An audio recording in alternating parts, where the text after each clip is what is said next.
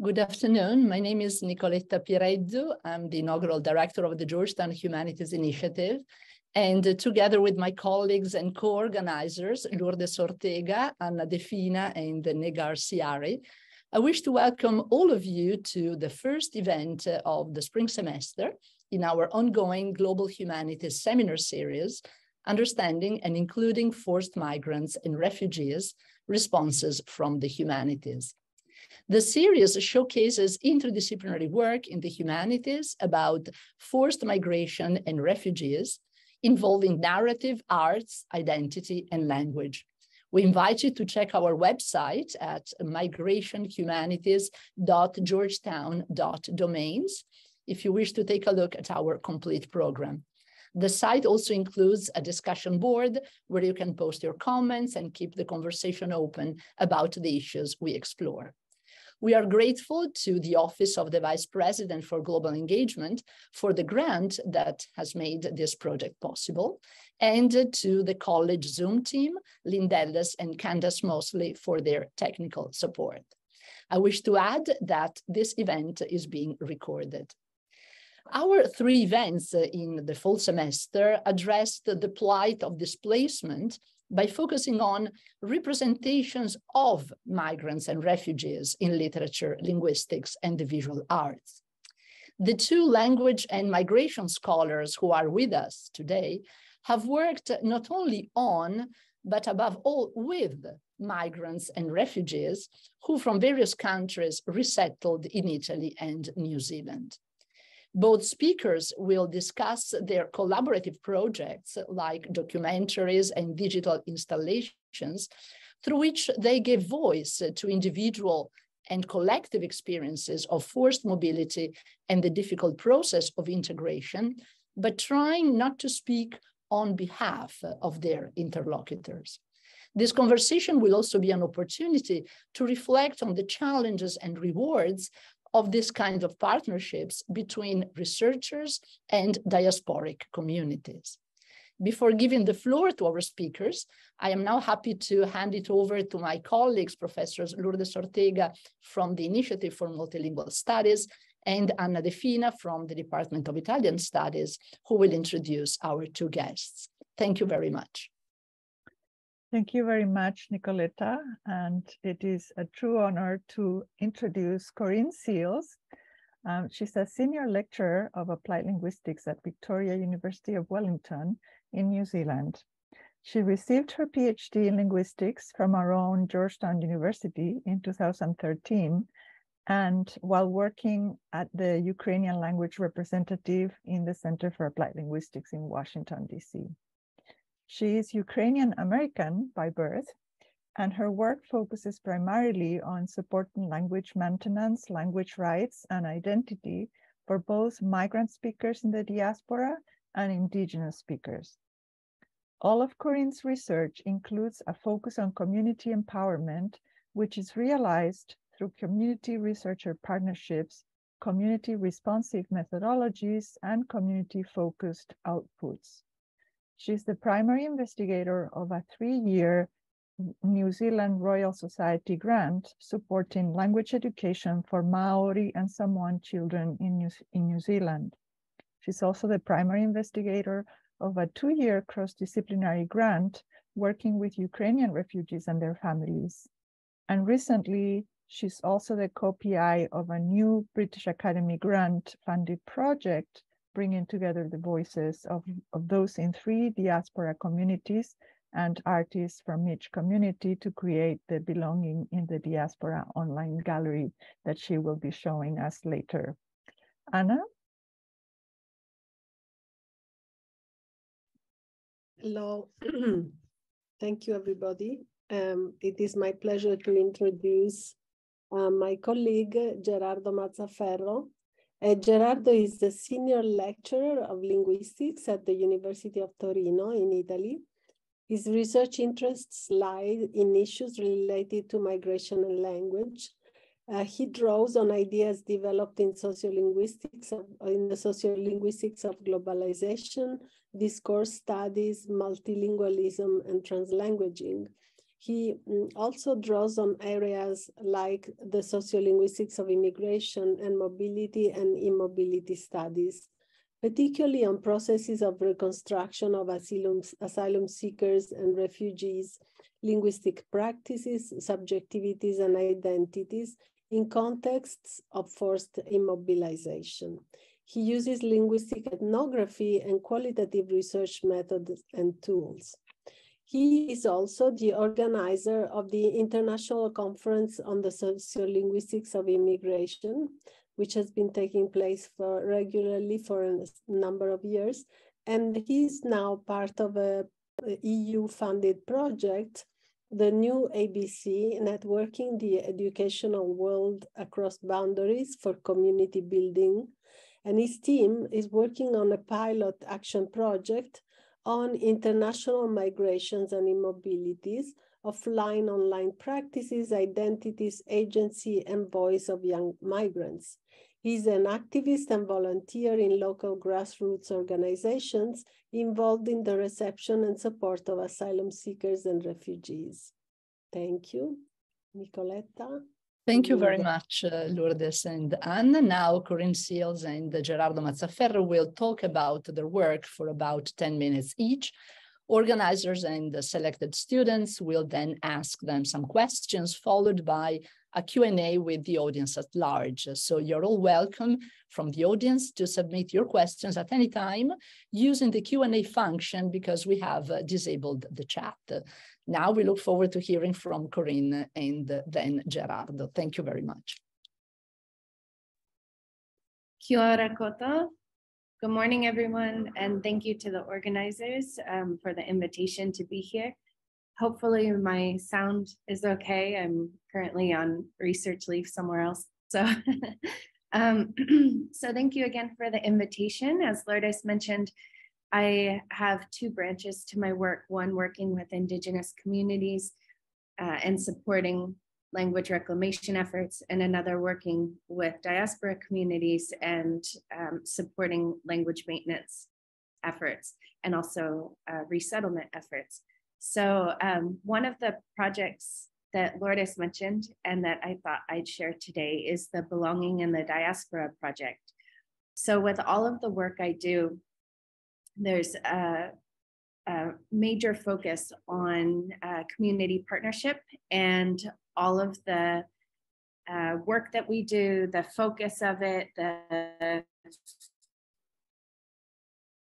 outputs at the end are informed by what would be most helpful for the communities that we're working with. And I directly ask communities throughout the course of working with them what would be helpful for them, what they'd like to see. And we brainstorm ideas together. And one of those ideas was the Belonging in the Diaspora online gallery.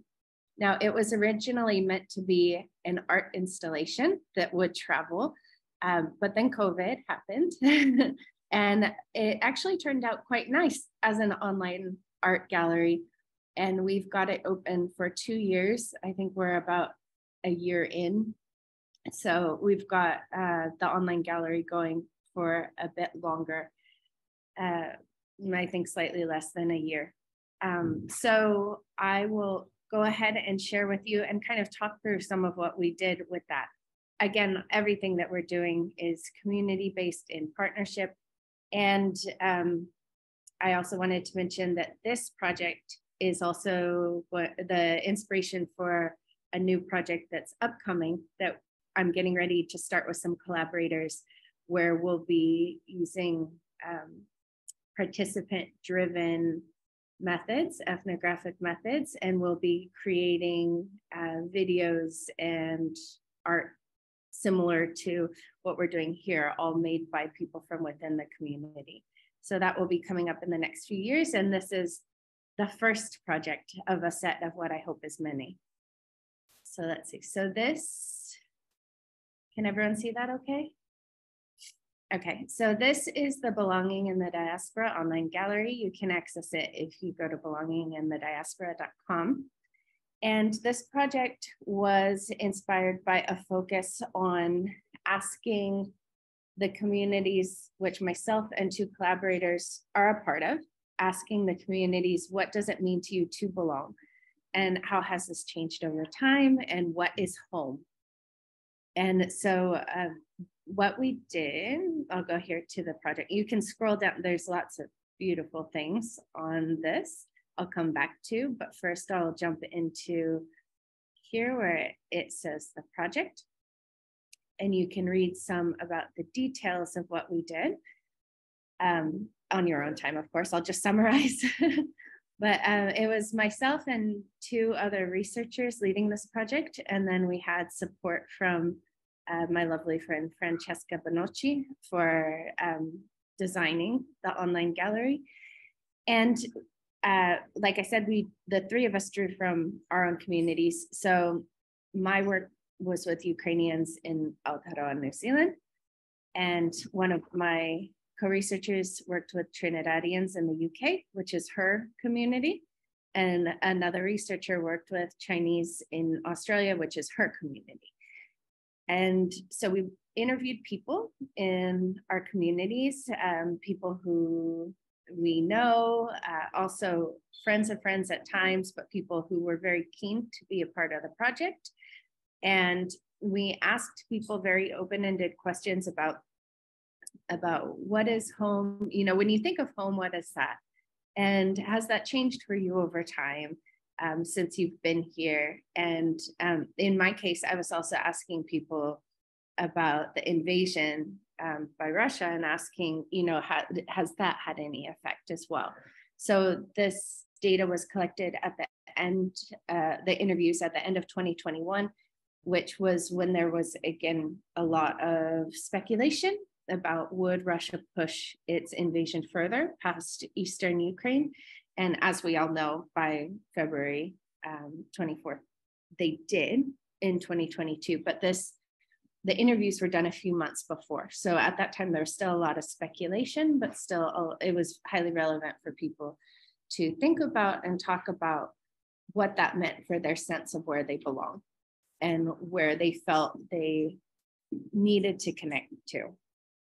And then we took the interviews and went through and found quotes that spoke to us and spoke to the participants themselves and spoke to the artists. So we worked with artists from each community as well. So my artist, she's Ukrainian, she was living in New Zealand at the time. And then it's the same case for each of the other artists. And we gave them the quotes to work with. So here's the details on each of this. And then this is researchers, but we're the least important, so we come last. But so here, if you click on my artist, Natalia Tsaikina, you can come here and that's her, and you can read about her work. And then you can connect directly to the art she created for this project. So all of this art is based on traditions, Ukrainian art traditions, and it's all inspired by the quotes. So here, the Vitinanka, you can come here and she explains about them. This is a statement from her, an artist statement about the art. And then the slideshow cuts through, and you can see in the slideshow all the different pieces that she created. And there are quite a number of them. So they just go through. And it's the same case for each of the artists. So if we were to go into the Trinidadian artist, and we go here, and this is, she created a singular piece to represent that. And here's her artist statement about it. And you can go in and read about her as well. And that's her. And then we've got the same for our Chinese artist in Australia. This is the piece that he has for the installation, and he explains it here. And you can go here and read about him as well, and that's him. And then if we go back to the homepage, the idea was that you could scroll through and see people's interwoven stories and see the similarities and differences between them. So as you scroll through, you'll see a quote from one of our participants about home and belonging. and it's placed in front of a piece of art that corresponds to the community that they're a part of. So in this case, Trinidadian in the UK, in this case, Ukrainian in New Zealand. And we ran these quotes past all of the participants as well before including them. So they also had a say in what they did or didn't want to be a part of this online gallery, which was really important for us. And then you can click through if you want to read additional quotes. Aside from what we have in the first online gallery, you can come through and read more quotes from the participants in each community. So these are the quotes from the Chinese community in Australia. Oh, where's my back button? Oh, here, sorry. And then as you continue through, you can jump through to read more quotes by the Ukrainian community, and so on and so forth. And you can read what all the participants have to say.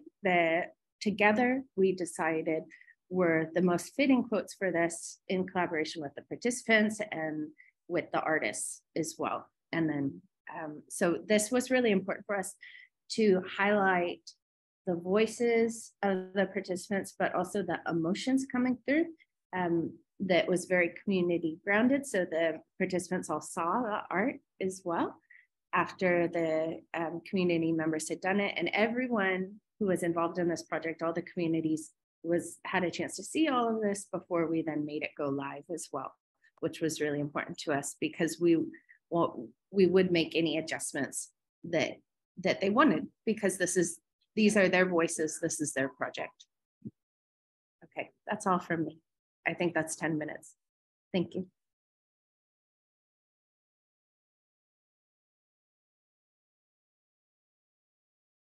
Gerardo? Okay. So first of all, thank you very much for inviting me. And thank you very much to Corinne for this very interesting introduction to her work.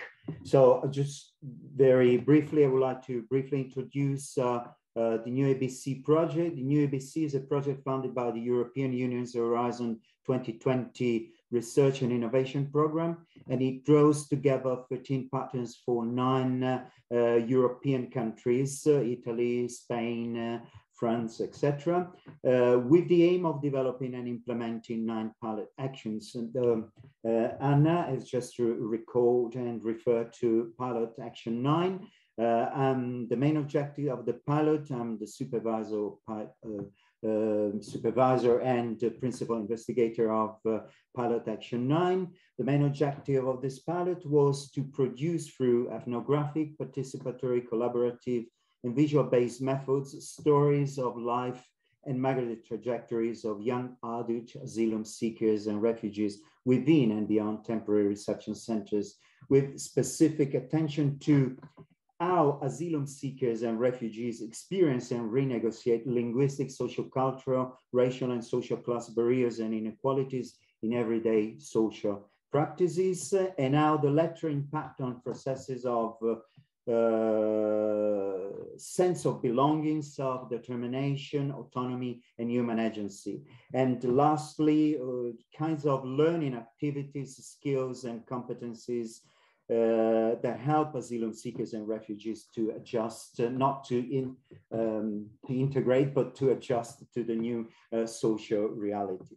So as far as research methodologies, well, it's obvious to say that carrying out research in forced migration involves sensitive issues such as trauma, physical violence, social isolation, displacement, and immobilization.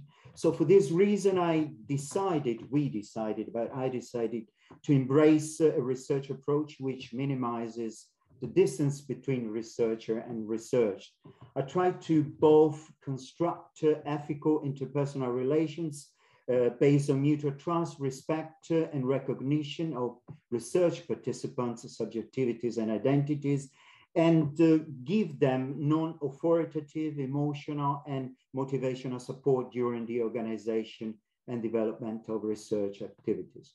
So when I'm research activities, I mean mainly interviewing, digital narrative and storytelling, which were jointly thought as open and relational spaces based on equal coordination of different subjectivities and identity and knowledges, open up the possibility for asylum seekers and refugees' voice to be heard.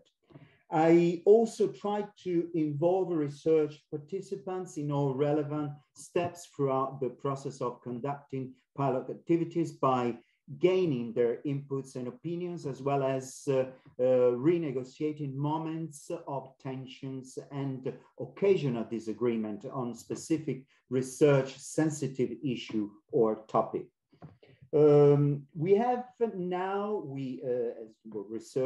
as research participants, we have now entered the phase of research dissemination through meetings or workshops, conceived as shared spaces of discussion and involving local small groups of activists and grassroots associations actively engaged in the reception of undocumented migrants, and when possible, and I point out when possible, also administrators and policy makers.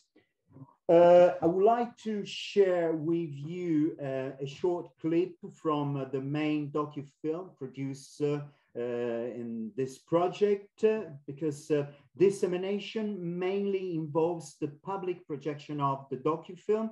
Its title is Migrant Lives, Remembering the Past, Living the Present, and Imagining the Future.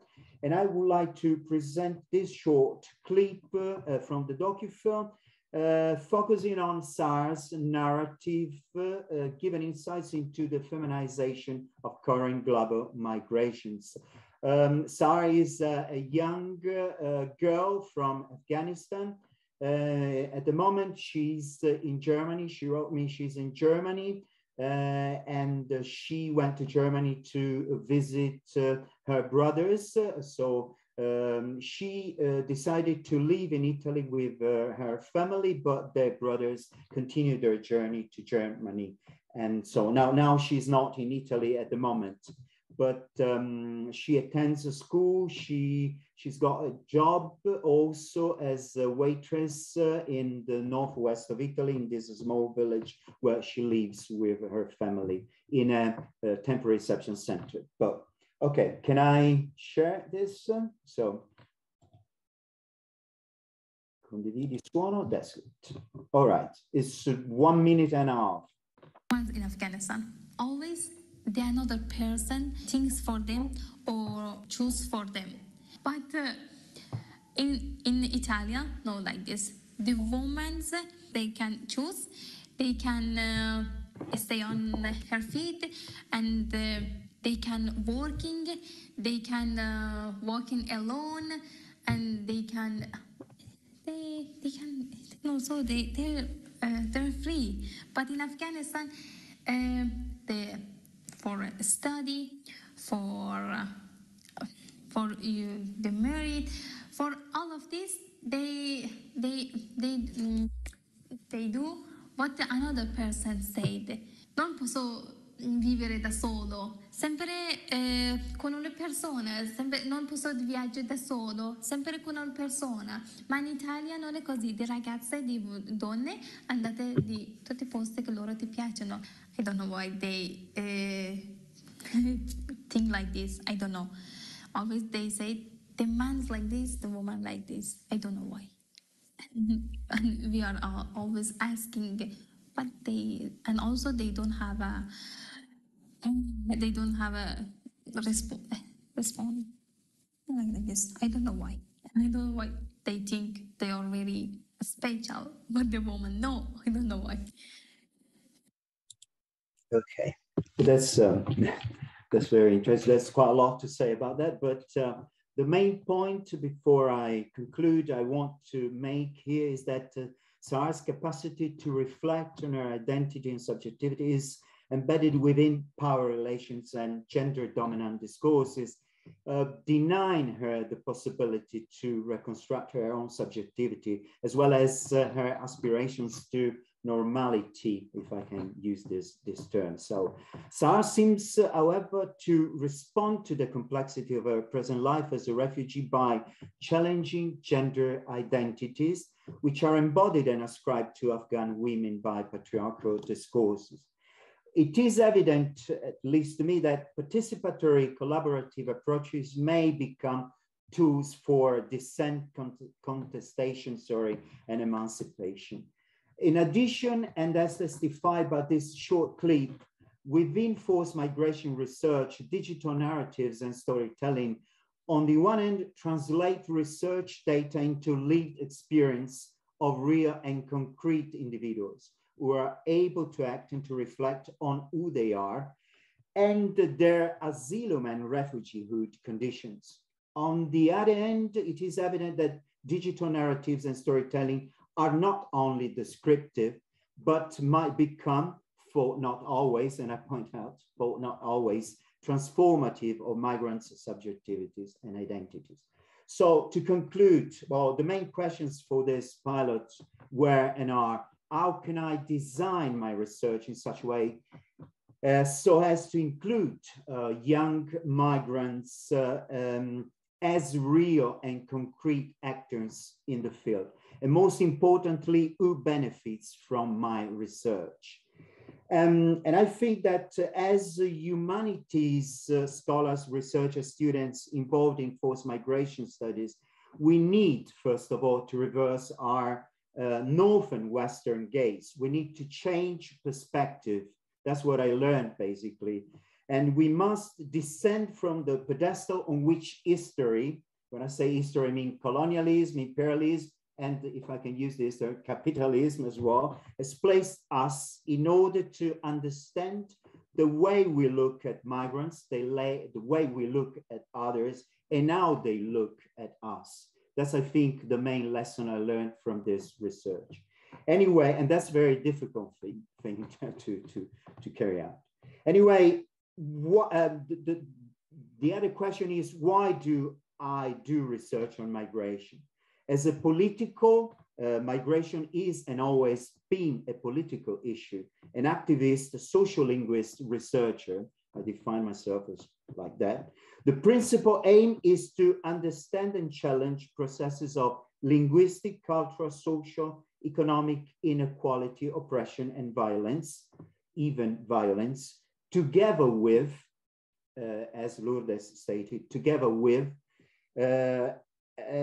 real and concrete individuals, groups, communities, to transform, to change when possible, such processes.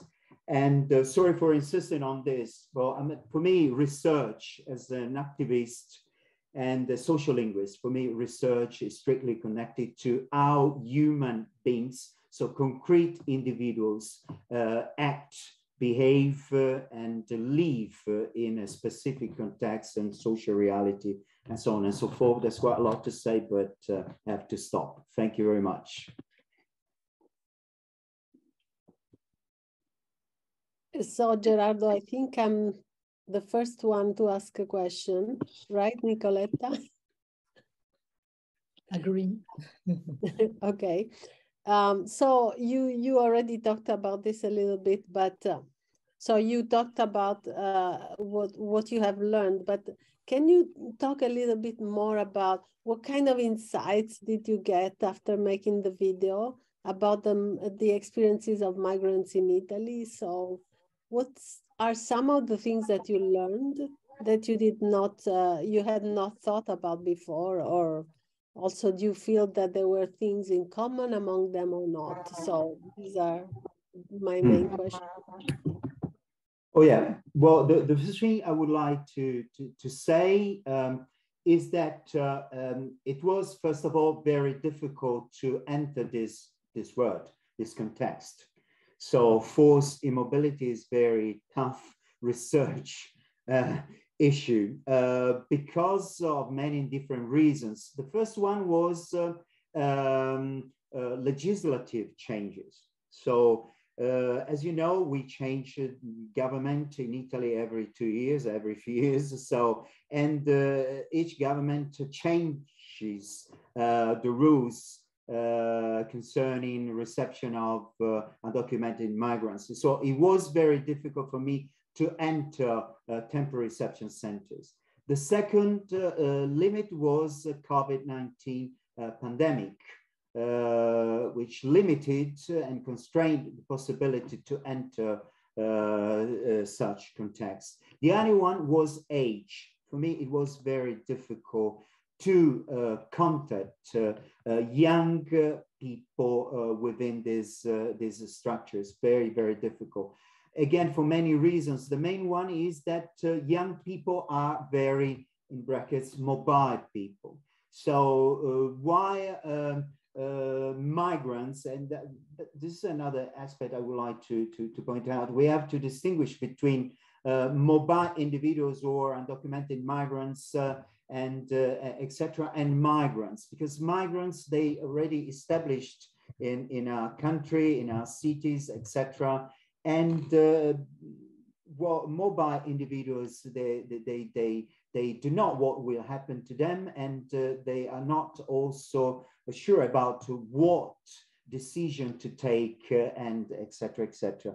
But what I learned, first of all, is that I was really surprised, honestly, to get in contact with people who are really able to think about themselves. So we think about migrants, and that's a very common vulgate and idea about migrants as passive individuals.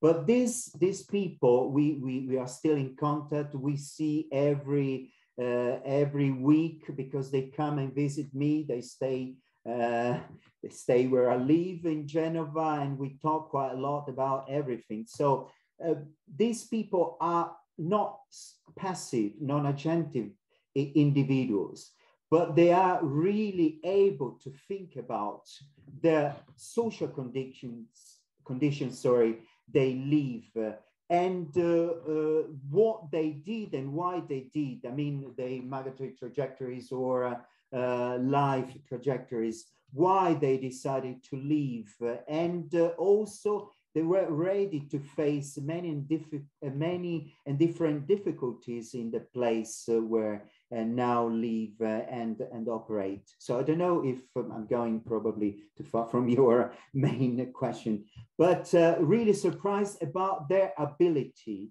to reflect. And SAR is an example. Why I am like this and men are like that. And there are also other passages from the video which illuminate the capacity and ability, but capacity and ability are strictly related to the possibility to do that.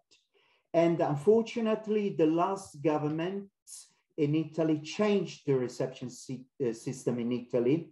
And we had a very good reception system in terms of capacity to offer possibilities to recover from a difficult situation, and they change it. Now we had small temporary reception centers, 20, 30, maximum 30 individuals living there, and they had access to education, so language courses. They had the possibility to exit these structures, to socialize, meet local people in some way, and so on and so forth. But this changed. And now we got these big centers, temporary centers for undocumented migrants, and they are not able, because of the fact that these centers are inhabited by thousands of people, they're not able to offer anything. So the only thing they do is wait for who knows what, and etc. But I learned quite a lot, honestly, and I changed also my idea of how to conduct ethnic research and to enter the field, but to conduct, and the relationship between me and these people. So changed my idea of what it means to take research in such context. Honestly, I met and was able to listen to very traumatizing for them but for me as well, stories and etc. Sorry, I'm talking too much probably. So. No, thank you very much. I'll let Lourdes now ask a question to Corinne. Thank you, Gerardo. Okay, it's good. Thank you to you. Gerardo, thank you so much for your reflections on this, and everyone who will watch the full documentary will know very well what you're talking about. Very moving, and it really gives the stage to the protagonists, to the immigrants themselves. Sorry to interrupt you. You can spread the document. It's in the chat. We put the link in the chat, right, so everyone can watch it. It really is worthwhile. All right, Gerardo, can you mute yourself? Just in case the sound plays a bad. Good, thank you. So I'm going to ask a question from Corinne now.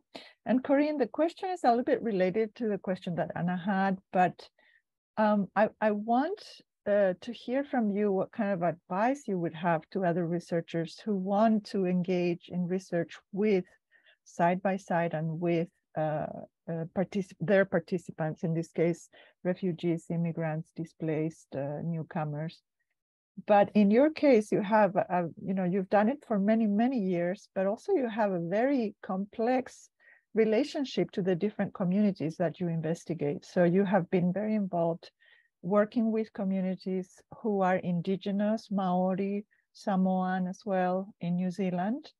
And in that case, you're more of an outsider, just as Gerardo was saying, negotiating the emotional and the research relationships with other people from other communities. But in your case, you also have a very long tradition of doing research with Ukrainian communities in the US diaspora and now in the New Zealand diaspora, the newcomers, the war refugees. What advice do you have, and how is the advice complicated when the researcher has an affiliation with those communities, and as opposed to when not, and degrees of affiliation as well, I imagine? Thank you, Lourdes. Yeah, as you commented, it's a very complicated space. And when I began working in this space, I found that it was most important, first and foremost, to listen to the people in the different communities, to listen to advice from researchers and colleagues who had been successful in different spaces. And one of the most important things that I was told and that I continue to practice and tell others is that you can want to do research with communities all you want, but if you want to do something that communities don't feel they need, too bad. And so what's really important is to, first of all, establish that to let communities know you're here. And if there's something they need or that would be helpful for them that you could provide, to please let you know. And that's something that I continue to share with all the communities I work with. I've never stopped sharing that with them. And so the projects that we work on really do come from them. And that's how I also got into working side by side with Maori and Samoan communities as well. It was the same thing, saying, these are things I can do, these are things I can offer you, or related things to that. If at any point in time, any of this would be helpful for you, please let me know. And I'm really happy to work with you on that. And that's how that came about, was then, was the communities then contacted me. But I had to show first by working with my own community that this was something I was dedicated to and that I could turn around truly community responsive work. And so that's another piece of advice that I've received again and again from people, and that's played out to be really true, is start work with your own community and spend time with them. Use the shared understandings that you develop to co-construct something that would be useful. And so stories have been a big part of that. Asking people if they'd like to share their stories, documenting that, sharing that with them, so that they have stories that they can then share with their children, their grandchildren, family back home. And then the same with the art that's produced, keeping it really within the communities, giving the communities primary power over what that looks like. And I'm more here as, when I do that on the ground work with communities, I come in, for them, I'm seen as, I suppose, more of a person who can access resources, and also someone who can provide advice on what things might look like. And, but it's still very much driven by them. And then after we do all of that, then I also, as previously agreed upon with them, will then produce research output, other research outputs, you know, like articles and things like that. But that, again, they get to review that. They get to tell me if they're happy with that, if they'd like to see something changed. So it all lives with the communities. And the way I think of it is that it's their data. It's their voices, therefore it's their data. And I'm just borrowing it where they let me. And that's something that has been really important. And that's something that positioning of who owns it and that they own it because it's their voices, that position is also part of what led to continued invitations from diverse communities to continue to work with them on different projects. And then if a grant opportunity comes up that I think would be great, I then go to the community leaders who I've established connections with and ask them what they think. And then what we put in for the grant is something that's already been ran past the communities and that they're on board for.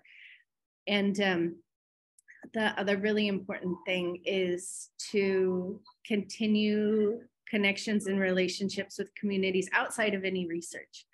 So one of the things that we teach my students here, and not just my students, but I learned as well, is that you need to always be contributing and giving to the communities outside of research.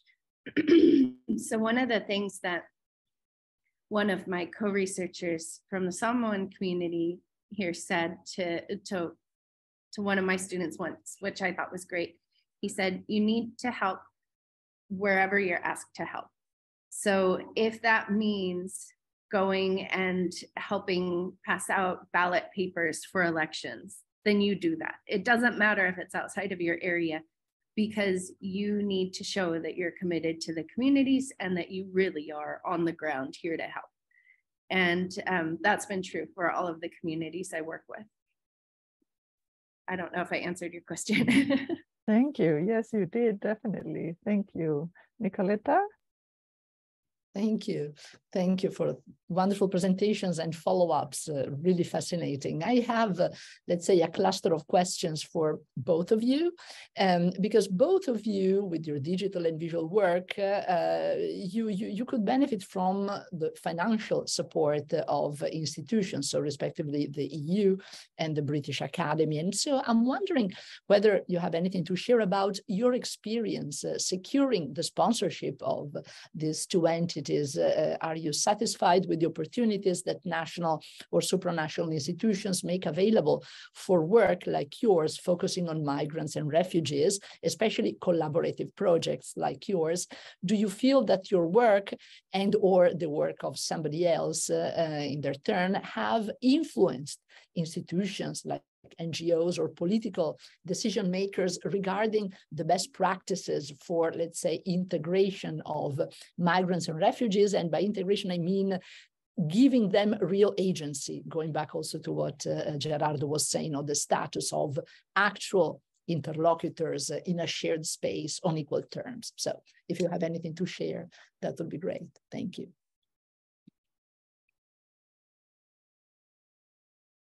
Gerardo, do you want to go first since I just finished talking?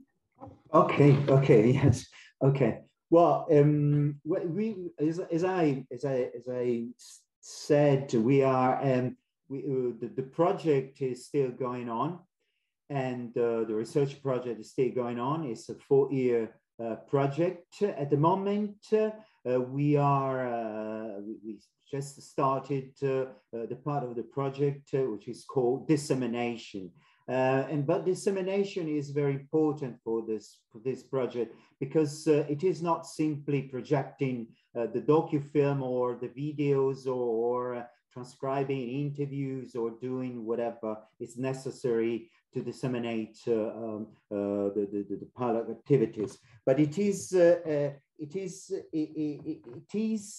important because we are trying to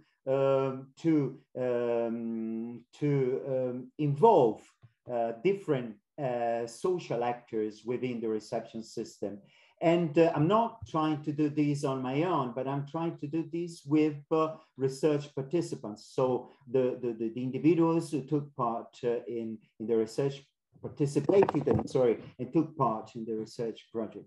So yes, I'm satisfied because what we are doing is very important. So last week, for example, we met in Genova in a social cooperative, and there were 50 people there, and two of the person who contributed to the making of the docufilm were present. It was also present a journalist and a photographer who is involved in the reception of migrants in the northwest of Italy.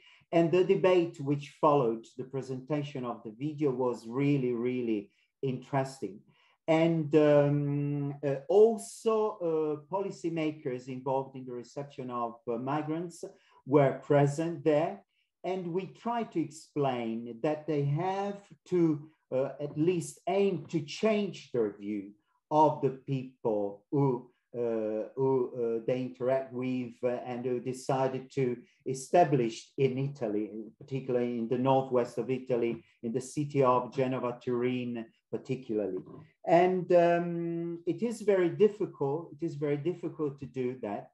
But I think that in the end, we will be able not to change or to change the story of migration in Italy, but we will be able to change perspective and to make people change their perspective, point of view, etc. about migrants. And I'm quite sure about that. But it's just at the very beginning of the most, at least to me, most important and relevant part of the project, dissemination. So it means sharing, meeting people, exchanging, and so on and so forth. Okay, sorry. That's all. Thank you. Corinne? Yeah, thank you. So I suppose my experience has been a bit mixed. So with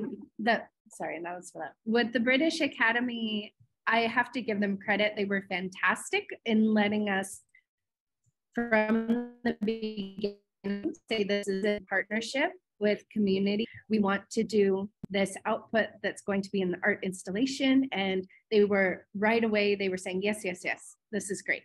And so they gave us a lot of freedom to do that with communities.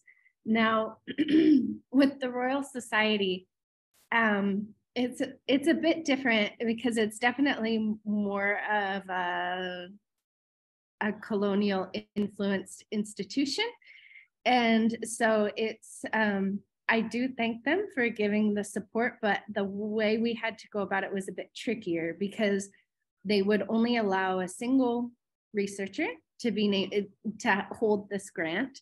So that had to be me, and they weren't interested in anything that was community-based outputs. They wanted journal articles, right? And I'm sure that's a similar story to a lot of the major funding bodies. And so what that meant was before applying for the grant, I did talk with the communities about that and say, listen, I'm going to have to pitch it this way, and I will have to then fulfill that, but I want to build in a lot of other things that we'll be able to do together. So what that ended up meaning was also that the way it was explained to the Royal Society was in very academic terms that they wanted. So it's kind of rephrasing things. So instead of saying, you know, that we're producing all of these resources for the communities together with communities, it was more like at the end, oh yeah, we'll also have these community, like something that we'll give them at a workshop, right? So it all had to be pitched as within a workshop and following on from everything else, right? So I'm still meeting that, but it's a bit of making it sound like the focus is more an individualized focus, and then the community stuff comes after. That's the way that they required it in order to be funded. But the communities knew that even though the proposal looked like that it was all going to be done with the communities together. And what that meant in practice as well was that the community members were not able to be named partners from the beginning. Instead, they had to be named as research assistants and then be given these research assistant or consultant contracts through the Royal Society, which is, again, pretty tricky because you're asking people who maybe don't feel so comfortable with these institutional spaces to then sign on as a research assistant or a consultant. But again, that was all negotiated with the communities, and they were, when I explained, you know, this is the wording we have to use, but you know me and I've worked with you, and in practice it's a partnership. And so we did get it there, and it was a bit of back and forth where I did have to push the institutions quite a bit to also give a wage that was closer to a partner wage with me. But it's that sort of thing, I think, as when you're a researcher, an academic in a privileged position of power, it is your responsibility to take on those negotiations, to be that person who does the work, who does the negotiating and the heavy lifting, because you are the privileged one, you are the voice. So I think that's really important to remember. Thank you. Negar, would you like to ask a question from our speakers? Sure. Thank you so much, Dr. Seals and Dr. Mazzaferro, for your great shares about the experiences with refugees and migrants. I am a PhD candidate at Georgetown, and in my dissertation, I worked with Afghan newcomers and refugees. And because I speak Farsi, which is a variation of Persian that is mutually intelligible for Afghan newcomers who speak Dari, I've realized that using their first language has been such a great asset and such a great tool for, you know, getting to know their refugees' lived experiences, and, you know, just as we discussed, including their voices in the research and in other collaborations. So my question is mostly about the role of language in your work. For example, Gerardo, I saw your documentary, and I think most of the people in the documentary used Italian, which was the majority language of the society. And Sahar, she kind of did translanguaging with Italian and English.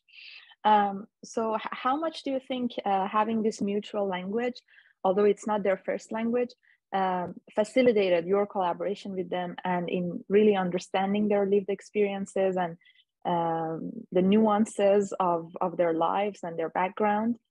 And I don't have a lot of information about Corinne's collaborations with refugees from Ukraine, but if you use their first language, how much do you think that was facilitative, or how much do you think using their first language was different in your work and the details that you could really you know, achieve from your collaboration with them? Sure. Turin, yes. Thank you very much for a very interesting question, because I'm involved in translanguage. So you mentioned translanguage, but I think that speaking a main language or Italian was not that important. First of all, because they decided which language to use for the interview. So, and asked them, which language would you like to go for and to use during interview? They decided to use Italian language. But it's different with, but it is not at the same time with Saad, because she was able to make herself understood because she was able by switching from Italian to English. But that's important also to point out that she learned English on her journey to Italy, during her journey to Italy, sorry. And she also learned to draw. She learned quite a lot. So mobility and immobility at the same time are transformative. Again, I use this term. So, but apart from this, so it was not a problem, because if you watch the video, you realize that translanguaging was there, especially when she shows us her drawings. And she's able to use both linguistic and non-verbal resources, like the paintings, etc. And that was not a problem, because what is important, at least to me, when we communicate, is that by drawing on different resources, we are able to make ourselves understood. And she was able, by switching from Italian to English, and also other resources available in the context, the interviews and the video took place, allowed her to make herself understood.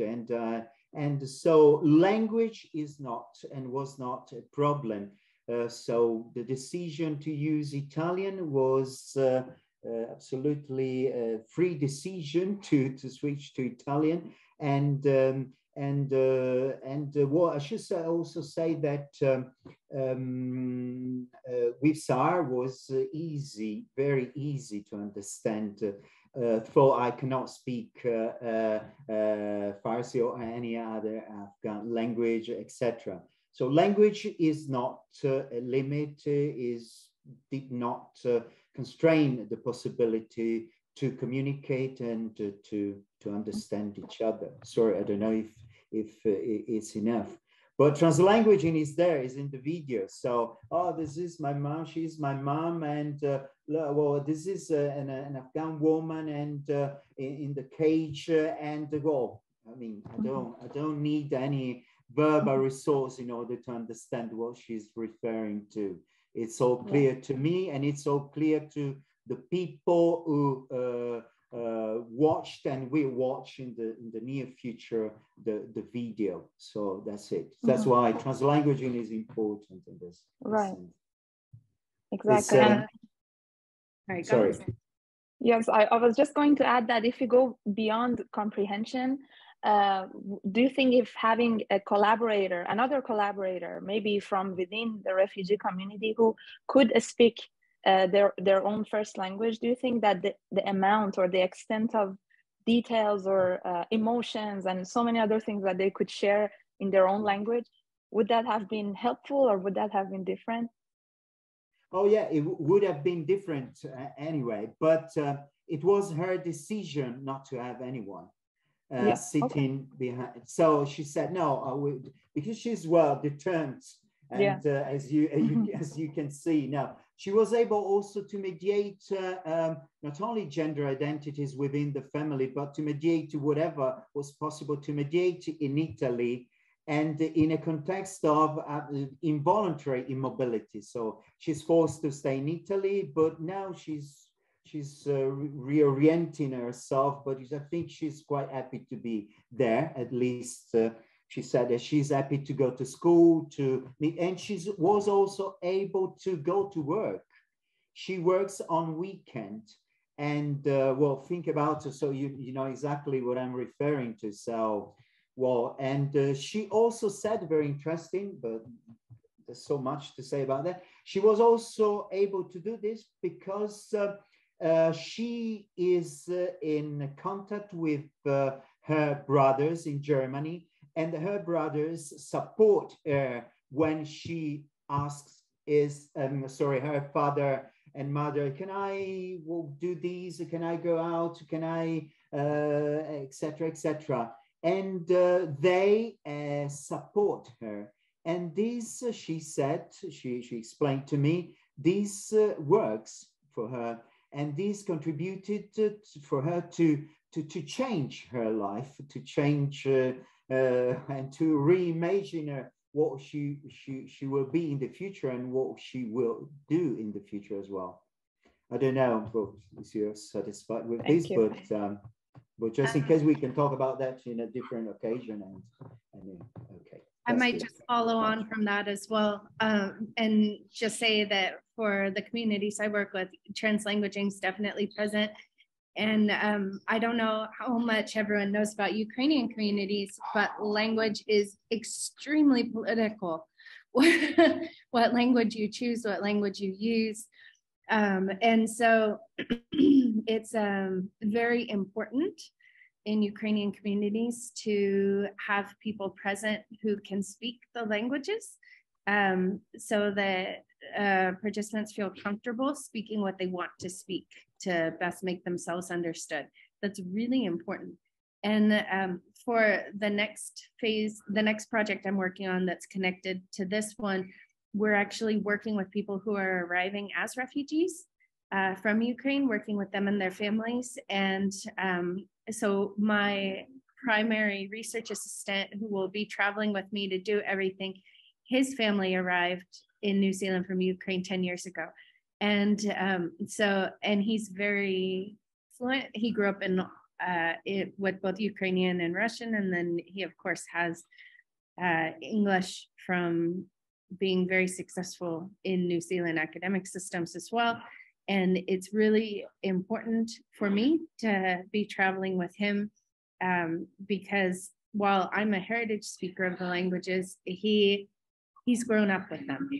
And so he can speak to participants and catch nuances in language choice and shift that I might miss. Whereas I know some of, I am very familiar with cultural aspects around that, and some of the shifting, he's going to be much more tuned in to what he grew up with. And so, yes, for my communities, that's very important. Fantastic. Thank you very much, both. Thank you very much. We're having a very interesting conversation. We have about 45 minutes left of the webinar, and I would like to introduce our two students who are going to ask questions from the two speakers. And then we do have two questions in the chat, and Negar will ask those questions. So we want to make sure to cover all of this. I'm very, very happy to have our two students here with us, Leila Mazzaferro and Megan Rao. And let me introduce them first, and then I will ask them each to ask questions from you, Gerardo and Corinne. So Leila is a sophomore at Georgetown, and they have two majors, government and linguistics, and one minor, Chinese. So they're very fluent in Mandarin, and they're very functional in Korean. And they grew up in a Muslim South Asian American family.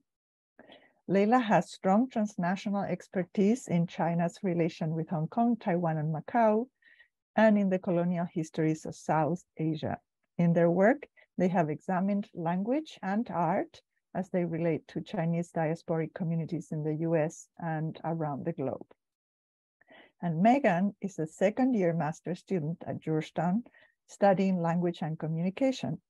She grew up primarily in the DC metropolitan area and has a background in phonetics, phonology, German, Japanese, and TESOL, prior all of this to graduate school. During her MA, she has focused on critical political and institutional discourse analysis as related to socioeconomic justice and knowledge gatekeeping, with a recent emphasis on Southern and decolonial studies that happily pervades every thought and conversation she has of late. And so I am going to ask Leila first to ask her questions, your questions. Yes, so my question is, art seems to have a special power as a form of activism and awareness. And how has using art rather than or in addition to traditional research writing impacted the message you are trying to convey? Does it drive a harder emotional note? Is it easier to digest? And does it speak to audiences different from research audiences? And this is kind of a question for both of you because I think both of your presentations were mainly art-based.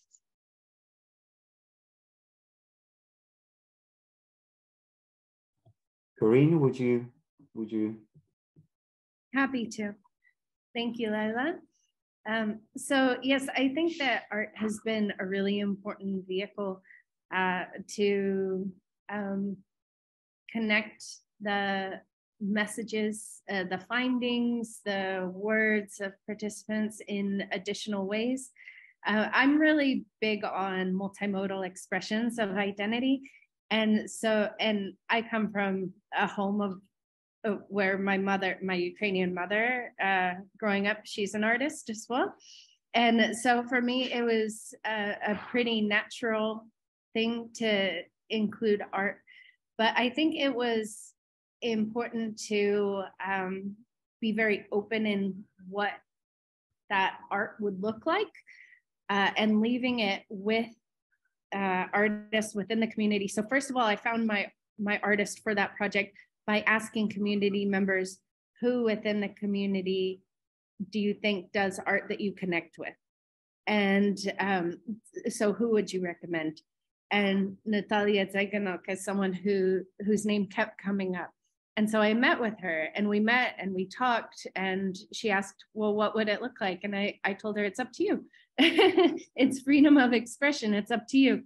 And so she took that as a particular challenge because she also wanted to capture the emotion and the meaning and all of that that was in the words. But I think that because all of the people involved in this project drew on meaningful spaces to them and communicated that in diverse ways through words, through art, I think that it was able to, it's I would say, more impactful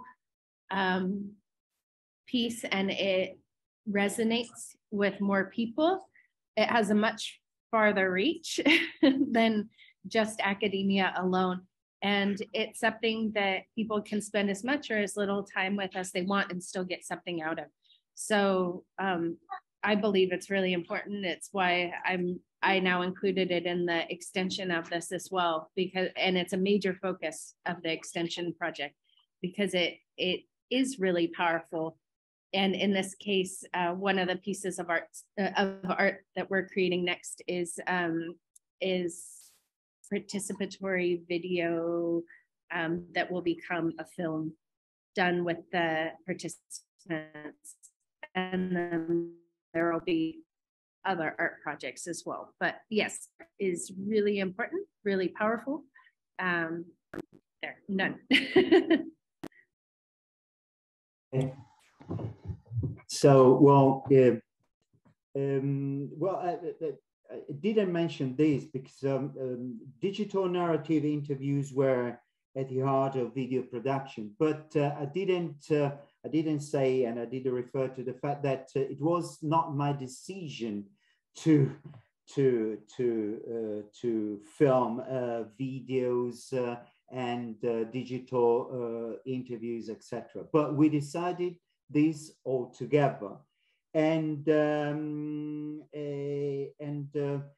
this allowed me to continue my conversation with research participants beyond these momentary and situated encounters, so the filming of the video, etc. And this also allowed them to act in a more relaxed and reflective way. So that's what is important in this pilot, in this research, is that we together decided what to do and why to do and with whom to do. And also the tools, the means in order to send a message, to spread the message worldwide. And that was part of a bottom-up and a bottom-up and participatory and collaborative approach, which is at the basis of the pilot action. And also during interviews and digital narratives, I decided, or we decided, I should say, we decided to construct open-ended interviews, limited my intervention and prioritizing listening. So that's probably the most important aspect as far as the means we use in order to carry out our research activities. I don't know if I understood correctly your question, but anyway, thank you. Thank you very much. Thank you so much. Megan. Hi, hopefully you can hear me okay. And thank you so much for sharing your impactful projects with us today and elaborating on the intricacies of these issues and of your projects. As Professor Ortega mentioned, I've been reading and studying about decoloniality and Southern theories a lot recently. And I'm wondering a question for both of you. How do you see connections between elevating migrant voices and working together with migrants and engaging in efforts to decolonize our own minds in the world? In what ways do you see these connections, or why not, if not? Corinne, would you? Sure, yeah. I'm happy to take this question first. Thank you, Megan. I definitely see them as connected. When I mentioned before, working from the beginning with communities and finding out what they want, what they need, and going from there, that's something that is well established in Kaupapa Maori, which is Maori approach to research. And there are multiple principles in that. And one of the top principles is you do what the communities want, and you do it in partnership with communities, and it's for the benefit of the communities. Everything you do needs to be for the benefit of the communities. And I think that Kaupapa Maori principles are very important and a very good guide for working not just with Maori communities, but with any communities. And I think that there's a lot of wisdom in those principles. And there's a lot that people who traditionally come from a more colonial approach can learn from those principles.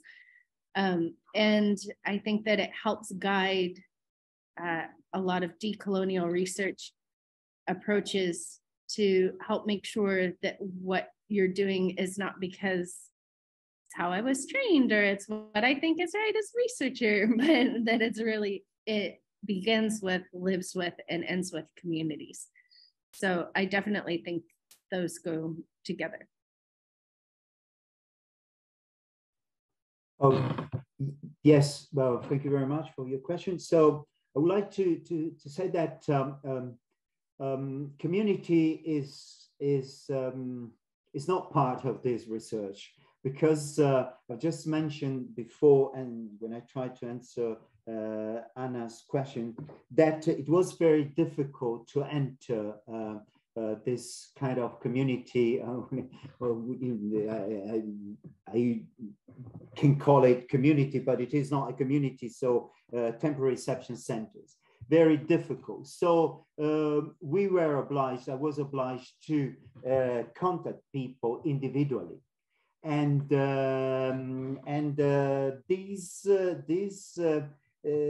does not mean that they did what they did in terms of research and research activities because they want to talk about themselves, etc., etc.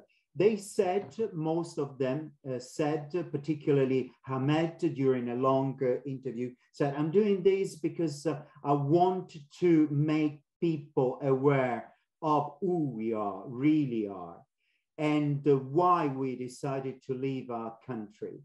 And so talking about himself and referring to himself, he was at the same time talking and referring to a community, if you if you want to talk about community in this sense.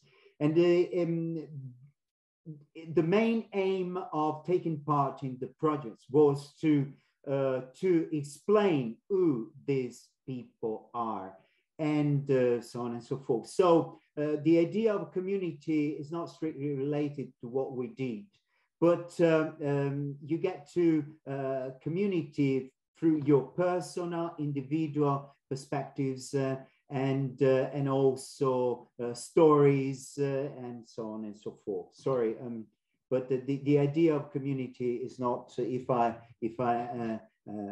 understood correctly what you asked, it's not part of the process. So we worked individually first of all, and these changes a lot what was at least at the very beginning the original idea of the project. So to contact people within temporary reception centers, and so part of a community, and precarious, displaced, traumatized community, but part of a community. So we had to reorient our original idea to and contact single individuals. And it took quite a long time to do this, because we spent more than 9-10 months before entering the community and talking to people, and then they as single individual decided to participate, but they do not speak for the community, they speak for themselves. For at the same time, this does not mean that community and other individuals within this context are not involved. I don't know if you're satisfied with this, but that's what happened. Thank you so much, Megan and Gerardo. We're running out of time. We're aware of that, but we also are aware that there are 3 questions in the chat, and I think the people are still in the audience. So I'll say Negar is going to run the questions, but I'll say just to wrap it up fast, Eduardo Burgos, the question you asked has been, I think, addressed throughout the session. So we'll go to Cecilia Castillo Ayumetzi, and Negar will read a short version of her question. Yes. The question is, how can researchers be instrumental in changing policies, laws affecting those communities? Or is that a role that does not need to be taken upon by researchers? I'm sorry. All right, Gerardo, are you okay if I jump in? Okay, so I understand that the answer to this will vary depending on the researchers and the context. In my context, I have a lot of power because of my institutional affiliation and how that's regarded within my context. And so I'm very aware of that. And so I try to leverage that wherever possible in ways that will be of benefit to the communities. And so focusing for the moment, particularly on the Ukrainian diaspora in New Zealand, we have this special Ukraine visa that was lobbied for by the Ukrainian communities that allows family members of residents to come from Ukraine for a set period of time. Now, it's never been what we originally hoped it was. We were thankful it got approved in the first place, but it's never had the same sort of support that a refugee visa would have. And it also has a very short time frame. So we've continued with lobbying, and I've been able to help write some letters, do some talks, go to ministry meetings, drawing upon my position and the status that that position gives me to help elevate the voices of the community members. So it's not just me. There are other people within the community who have that as well. We have a lawyer within the community who helps with that. And we have a few other people who have political background in the community as well. And we go to these meetings And we, beforehand, we meet with the communities to ask what they want us to say. And we discuss that, and we come up with a plan, and then we promote the voices and the concerns of the community members in those spaces. And it gets us further.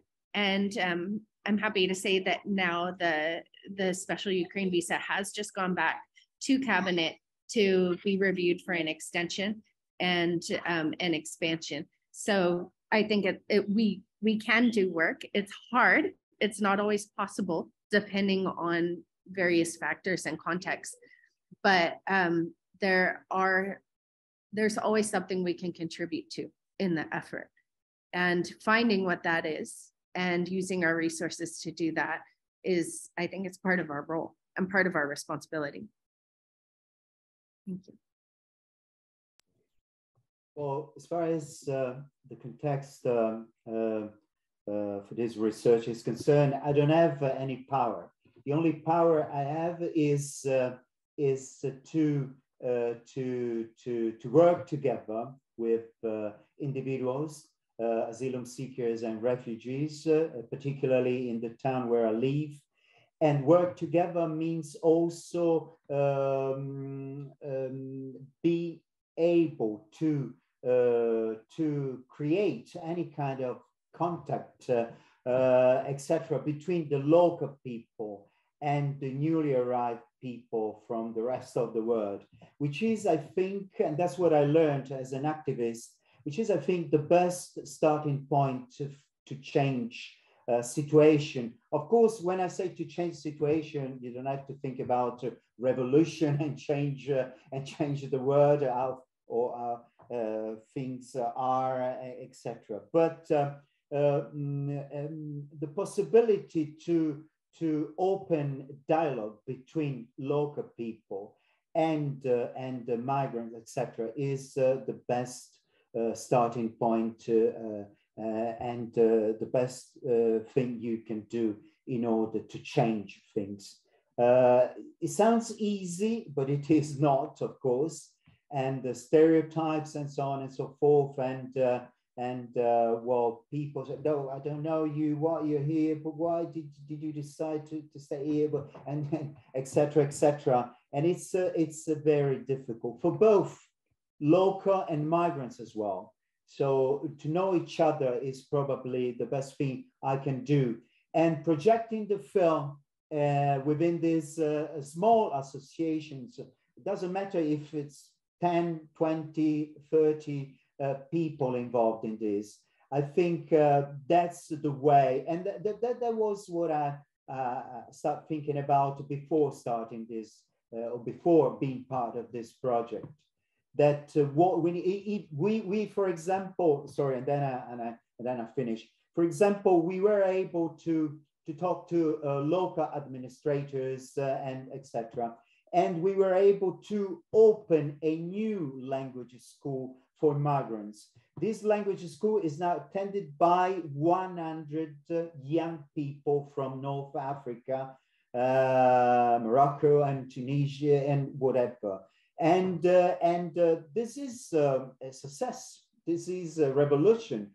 In a small town where I live near Genova, we were able to do this, and we will continue. I know it's not the end of the story, but it's quite a lot.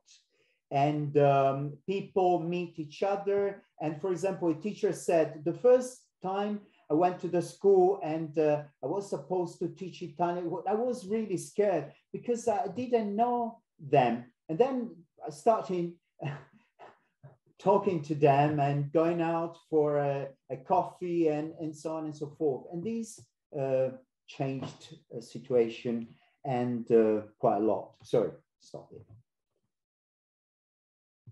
Thank you so much, everyone, and our dear panelists.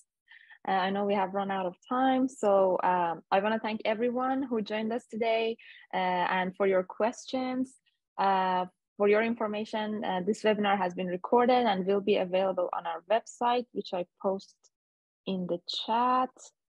And you can also see more information about our upcoming events from the humanities seminars at Georgetown. So thank you so much, everyone, and have a great afternoon.